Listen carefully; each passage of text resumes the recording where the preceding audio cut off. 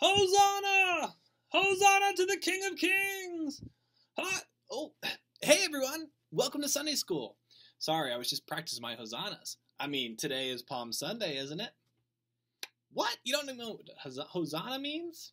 I think you do. Hosanna is just a fancy word that means to praise or to celebrate. So I'm celebrating, who do you think? Yeah, I'm celebrating Jesus. Now, back in the day, they used palm branches that they ripped off of trees and waved them back and forth. That's why we call it Palm Sunday. I didn't have a palm with me, so I just grabbed this yellow card, which would be used in soccer, which they didn't have back in the day. You know, for my soccer fans, a yellow card means caution. So even though people were shouting Hosanna to Jesus, there was some caution about, because Jesus knew that something bad was about to happen. Do you know what that is?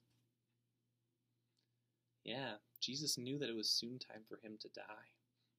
Okay? And even some of these people knew that Jesus would soon be betrayed, but they were still shouting Hosanna to him and still celebrating him as he rode into the city on a donkey like a king. Let's find out a little bit more about what happened. Here we go. God's story, Palm Sunday.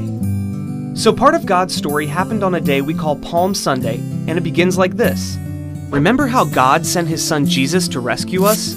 Well, not everybody believed that Jesus was really God's son and the rescuer, but the ones who did believe in him did something pretty cool on Palm Sunday. It started just like any other day for Jesus. He was heading into Jerusalem with his disciples, but before they got there, Jesus did something surprising. He stopped and sent two of his disciples to go get a young donkey from a nearby village. He even told them exactly where the owner had last tied it up. They weren't sure why he needed the donkey, but they obeyed him. Kids, would you be willing to obey Jesus even if he asked you to do something you didn't understand? Anyway, when the disciples got back with the donkey, they threw their coats on its back like a saddle and Jesus climbed up. Pretty soon, the disciples saw why Jesus needed it. See, crowds of people came to the road and started laying coats and tree branches to make a path for Jesus. When this happened, many people recognized that Jesus was a king. Only kings came into a city like this. So Jesus rode the donkey, like he was a one-man parade.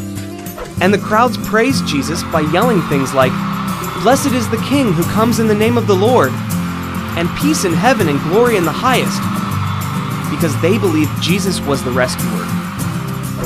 But remember how some people didn't believe Jesus was God's son? Well, they told Jesus to make everybody stop yelling. They didn't think Jesus deserved to be treated like a king. You know what Jesus said?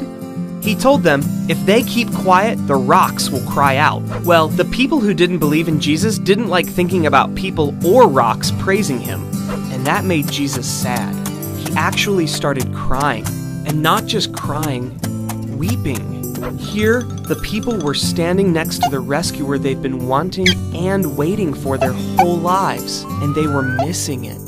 But even though Jesus cried, Palm Sunday isn't a sad story. Easter is all about Jesus' amazing rescue, and Palm Sunday is a reminder of just how special that rescue is, and how much Jesus loves everyone. And that's the story of Palm Sunday. So in case you missed it, here's the quick version. Jesus was traveling.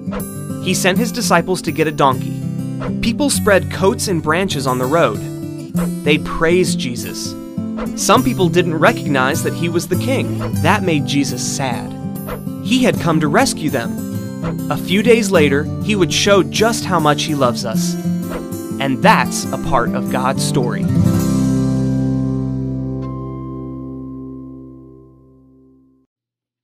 Wow, so a lot of celebrations going on. Pretty cool. Let's go ahead and sing our own Hosanna song. This song is called Hosanna Rock.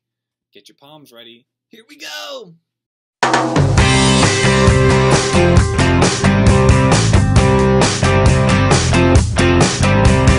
Hosanna, ho, ho, Hosanna, Hosanna, ho, ho, Hosanna, Hosanna, ho, ho, Hosanna, Hosanna, ho, ho, Hosanna.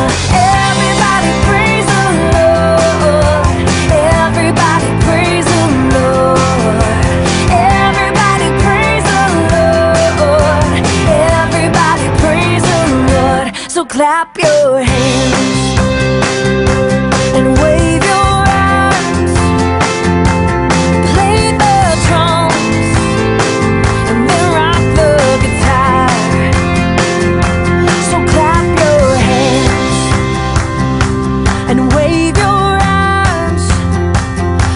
can play the drums and then rock the guitar.